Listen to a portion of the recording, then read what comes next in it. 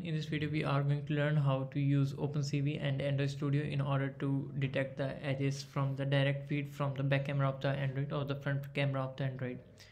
So the prerequisite for this video is that you should have been continuing to this series, and you should have watched at least part 3 of this series.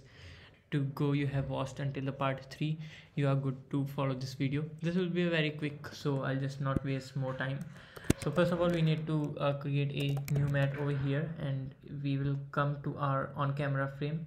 So when the camera frame is captured, we are going to use this input frame in order to capture the gray frame out of it. And instead of returning this, I'm going to return this gray. Now we need to apply the edge detection to this gray frame, and that's all we need to do.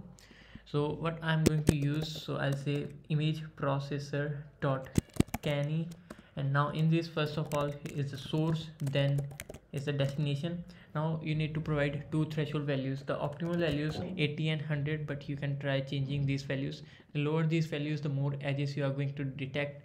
The higher these values, the more strong and confident edges you will going to get.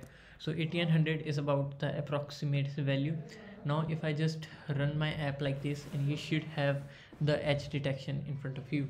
So here you can see that it is running perfectly fine, and you have the edges as gray. Now one last effect I would like you to explain for this video.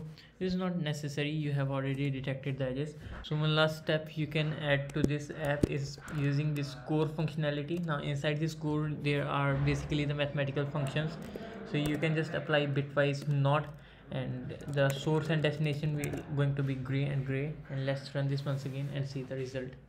And now you have this white sketch effect in front of you.